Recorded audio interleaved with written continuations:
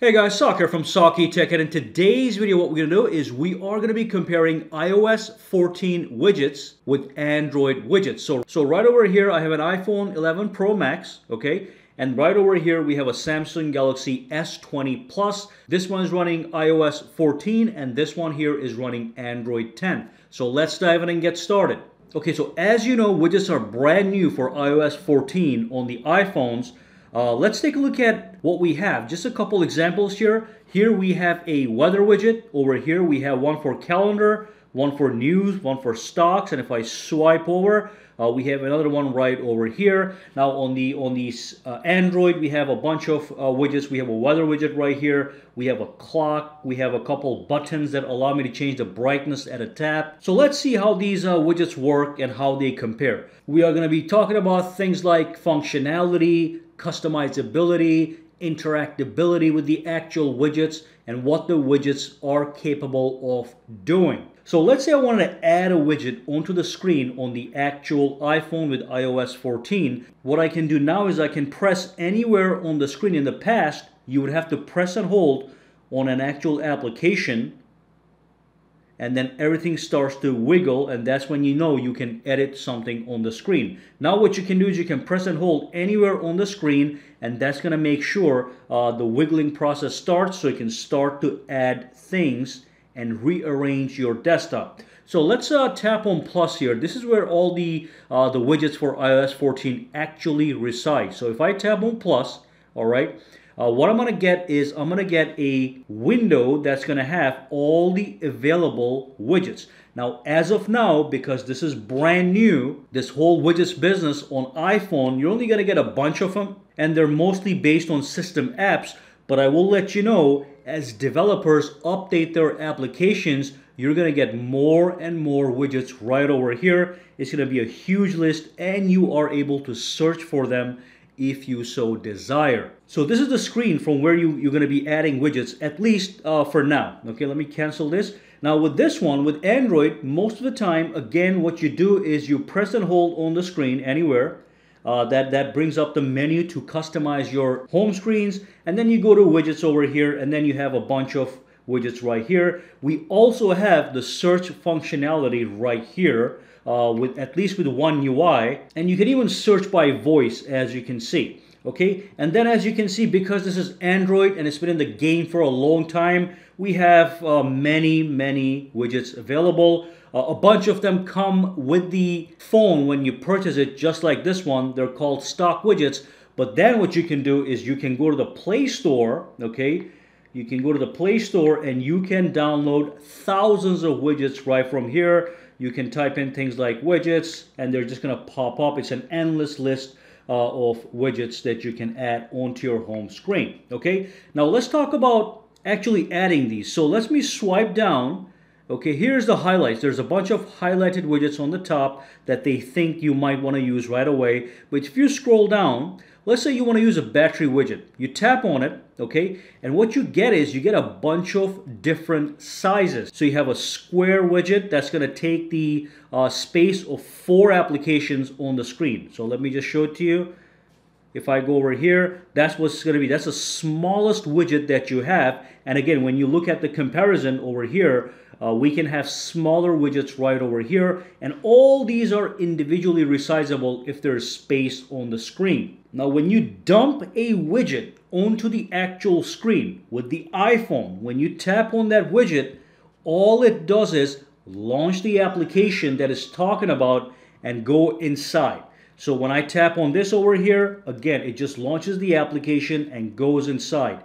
When I tap on this one here, it is going to expand the calendar application, but at least it expands exactly where you're tapping. So if I tap on this one, it'll bring up July. Okay. Now with the Android, it's a little bit different. You can interact with the actual widgets right on the home screen. So here I have a button that increases the brightness of my screen. So if I tap this, the brightness goes to 100%.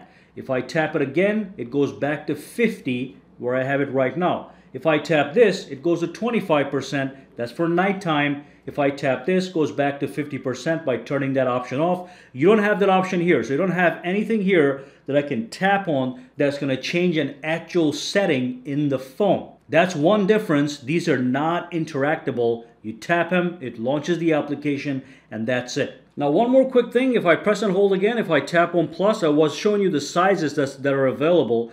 So if I were to go into any one of these guys, you have 3 different sizes to get you started. You get that square, you got a rectangle here that fills 2 rows, and then you have a large one that fills almost half the screen. And that's available for most of these guys. So if I go to news, you have it just like that. You have different options sometimes. So for this one, you get top stories. With this one, you get a little bit more. You get politics. You get a certain category, okay? Let's X this out. By the way, if you look at it, they're all live. So the data that is showing right now inside the preview is actually up-to-date data, okay? Same thing with the notes application. If I tap over here, look at that, okay? So that's great. We have all these various sizes.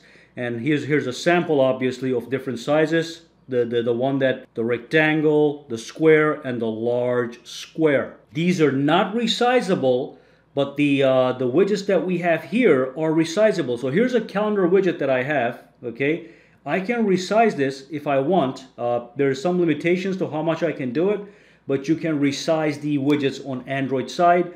Some of them have no limits. You can resize them as much as you like. So this is a calendar widget right here, and this is one right here. And I can select a certain date here. If I double tap, it's going to launch that day, and it's going to show me the actual entry. But here's where things start to differ. So right now we have limitations on customization. With Android, you can have widgets of this caliber. So I have a photo, I got the day, I got the battery level, I got the date and the time, and it's right there. This is something that somebody would desire for extreme customization. We don't have that here yet, but we might get it soon. But right now, Android, when it comes to widget games, obviously, not surprisingly, is ahead because it's been in the game for a long time. I'm really excited to see what the iPhone will do with their widgets going forward. I'm sure they'll add interactable area spaces within an actual widget like we have over here. So if I swipe over here, I have a calculator, so I don't have to launch a calculator. I can just come here, 56 plus 25. For small calculations, I can just use it right here. So that's very convenient to have without having to launch a calculator. You turn on the phone, you swipe over, boom, boom, boom, you're done. So that's another big difference. Interactable widgets exist on Android, and there are millions of these available. And on this side, we have only a limited amount with limited customizability, as opposed to this, and also limited functionality. Now there is something quite interesting in the iPhone I'm going to show you guys as far as the widgets are concerned. That's something I would like to see over here as well. So when I press and hold, when I go into my widgets, let's go for the Smart Stack. So there's something known as a Smart Stack. So I can tap on this one right here, and I can grab one of these different sizes. Let's just grab this one. I'm going to tap on Add. And the Smart Stack basically has widgets within widgets. So like a folder of widgets. I can swipe through them, okay, to see different widgets. And I'm pretty sure I can grab one of these guys. Let's edit. Actually, not like that. Let's just edit the home screen. Okay, edit home screen. I can grab one of these guys and put it inside my Smart Stack, okay? So I can create my own stack of widgets that I can scroll through for a quick glance. That's very smart. That's why it's known as a Smart Stack, I suppose. But we also have something right over here that's kind of similar, but this is more like you scroll up and down. With this one, you can stay in position and just flip through the widgets one by one. So that's a nice little thing. You know, I would like to see something like that here. There might be something like that here already in the Play Store. I just haven't seen it. But I like the fact that it's built into the system, and it's also smart, meaning it knows by the time of the day, by your usage, what widget you want to see on the top. Okay, so the first thing you see is something you use most often, and then other things come that you check less often, and so on and so forth. As you keep going down, less often. As you come to the top, things you used all the time. As you can see over here, we also have some cool widgets that can actually, what I like about it is it doesn't have to be a square. It can be a circle and you can see the background. But on top of that, I want to show you one more thing. So let's go over here, remove this widget. Okay, I'm going to re-add that widget. I'm going to show you guys all the various options on how you add one. Now with this one, let's do it also. Let's do it together. So let's do plus. Let's pick up calendar again, just as an example. Let me grab this guy here. Okay, I'm going to tap on add widget. It's going to get dumped onto the screen. Then you can move it around if you want. Okay, and over here, I'm going to pinch the screen. I'm going to go to widgets. I'm going to go into my calendars right here. There we have it. Now we have different options, as you can see. Now when I tap on this, on the top it says 3. That means I have 3 options. So I'm going to tap it. I got 3 different sizes. I can do single, larger, or largest. So let's get the largest, dump it on the screen, fills the entire screen. But before it gets activated, it gives you the option to go for white or black, and you can change the transparency as you desire. So I can have it fully transparent or fully a solid white color or a black color, okay? But I can also have anything in between. And I can also make sure everything matches with the actual dark mode. So if I enable this or disable it, when I turn on the dark mode, let's go with white. I'll show you what I mean. 100%. So let's go out here. So what happens when I turn on the dark mode? Let's go over here. Dark mode turned on. Okay. Now when I go out, that's also darkened. Okay. So the same thing actually exists with the iPhone here as well. So if I were to pull this down and if I were to enable the dark mode, it should be here. Let's tap and hold on brightness. Okay, dark mode. Let's see what happens with the widgets. They go dark as well. The background darkens a little bit as well. You have that option here too. All right, so let's go back. But again, as you dump the widget onto the screen, you're getting more options here to customize them. Additionally, if I were to press and hold, and if I say widgets, and if I were to grab one of the widgets I downloaded from the Play Store, look at the amount of customization. Just one widget can make you millions of other widgets. So if I were to grab this guy right here, let's do 3x2, dump it right here. Now I can tap on it. Let's resize this first and then tap on it just like that. It takes me into the application, the widget application, from where I can install all these, any one of these widgets in all these different ways. So that's not available right here. That's obvious. Again, late to the game, but it's probably going to be developed further as more developers add more and more widgets. So that's basically all there is to it with the widgets. You can see what the differences are. So if I were to tap over here, I can choose this over here and just fit it there and all that stuff. Okay, so let me remove this. But that's it with the widgets. And really quick, I want to mention the app library. So if I swipe to the left at the end of the screen, you'll see that we have an app library, which is equivalent to what we know on the Android side as an app drawer.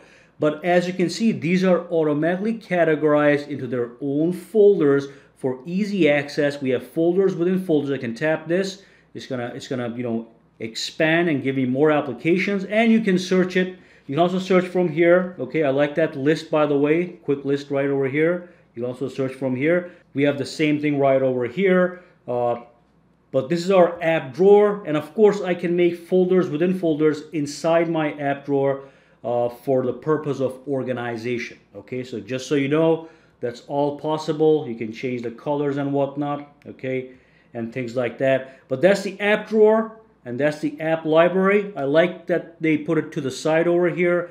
That's nice. It's also nice to have it at the bottom, okay. With this one, when you swipe up, nothing happens on the screen. But with this one, when you swipe up, you go to your app drawer. But that's not a big deal. This is more widget based. But you can see the differences between the widgets. Limited, less functionality, less interactability, maximum functionality, maximum interactability.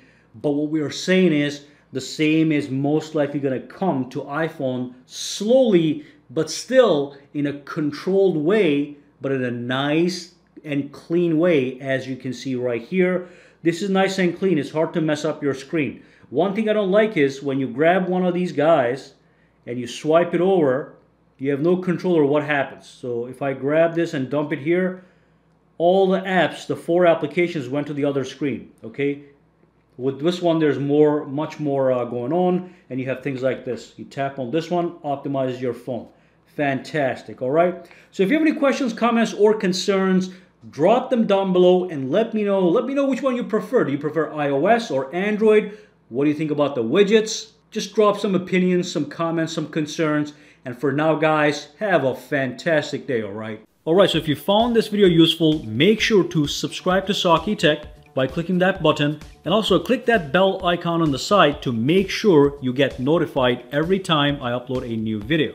And if you do use Twitter, Instagram, or Facebook, you can follow me at SAKITECH online to get the latest updates as well. All right, have a fantastic day.